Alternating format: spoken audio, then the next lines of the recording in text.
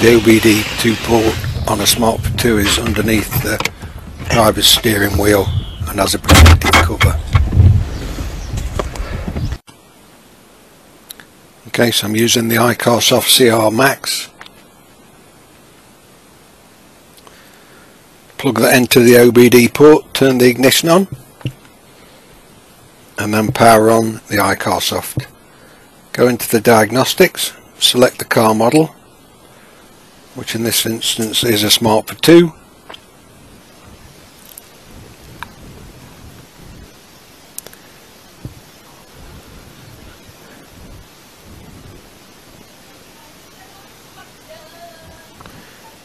It diagnoses the particular VIN, but you have to select the car model. This is a petrol 1 litre MHD.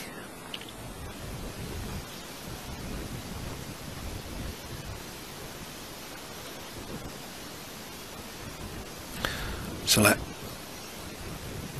auto scan. It pulls up the modules with a fault.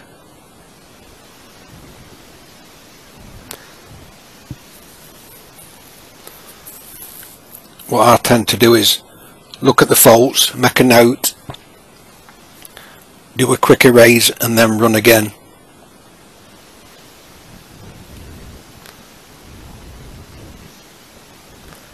So the fault code is the right rear wheel sensor.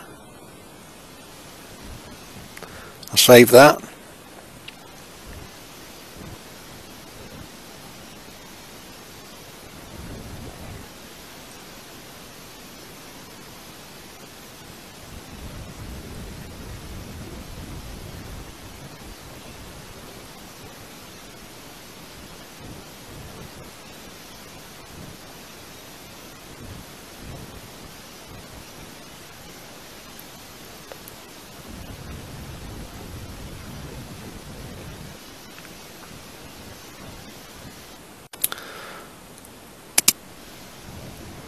So what I'll do is I'll run a test on that particular fault.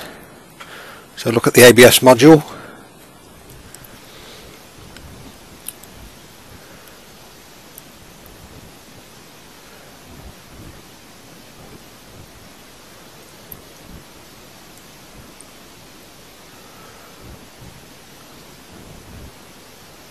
Select the control module.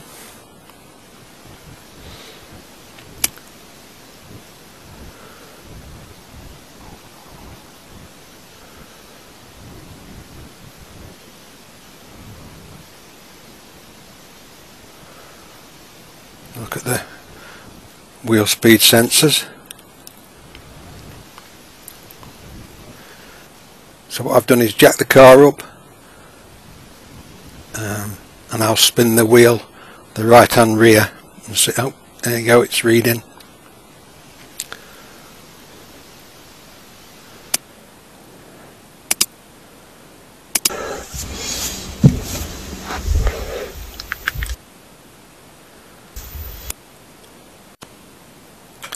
So if we've seen, I can actually see that rear right wheel sensor is detecting movement.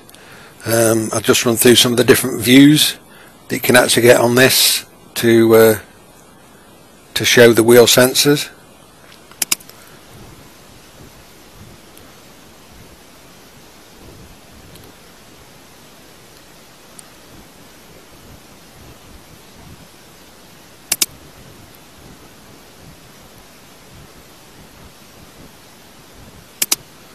So you can get a dial, a slide and a graph as well.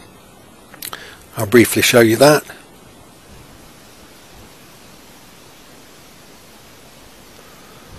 And you can record the diagnosis results.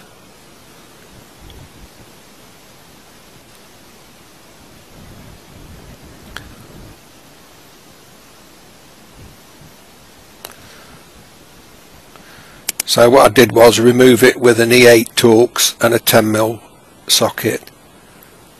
It turned out that there was actually some debris on the sensor looked like some steel filings or magnetic filings, so I wiped that clean, put it back on, tested it again, and it does appear to be working. I'm just putting some quick screenshots on here where the underbody on the near side for actually changing the wheel sensor, so you can actually unplug it, reroute the cable and put a new sensor in if needed.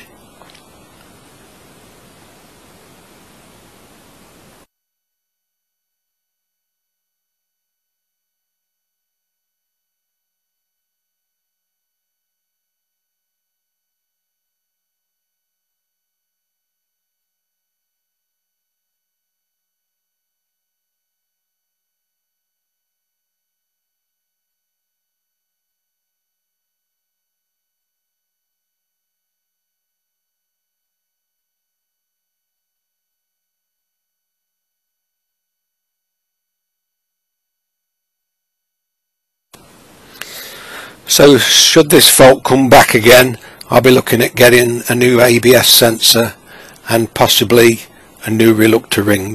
Okay, so the fault come back with the ABS sensor. So what I've done is took the wheel off again, had a look, and sure enough, I don't know if you can see that, the Reluctor ring has split. So I'll have to change that. There we go, that's better for you. Just there.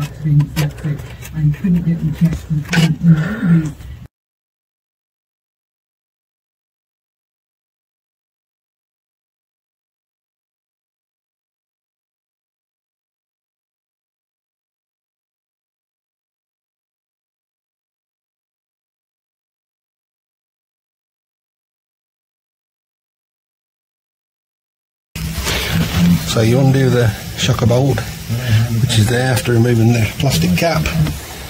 Undo that bolt there, support it with an axle stand, and then lower it down on a supported jack, which is in the middle, the main suspension support. And then push it right in and pull it out, and there you can see the damaged Reluctor ring. The Russian drone attack on Ukraine's second-biggest city is reported to have killed 6 people and wounded 10 others. Attacks on Kyiv, which lies close to the Russian...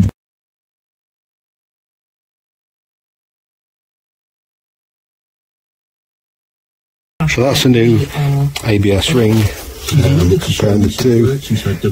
There's the split, there's the two. I think this one's slightly thicker, but the everything else looks to be identical. You also get some ring retainer that you put onto the actual ABS ring. So clean up the actual drive shaft where the retainer ring goes on, and I'll just tap that on evenly as I do it.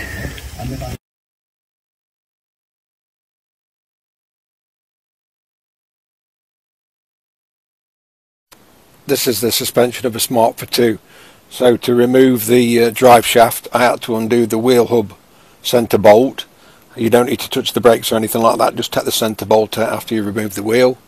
The plastic cap which covers the rear shock absorber bottom bolt, and then there's the X frame which bolts onto either side. I undid that, and that should give you enough room to pull the drive shaft out. If you're struggling, then what you can do is loosen the other side and also the top bolts that go to the main frame here, and that will give you room to access to get the drive shaft out.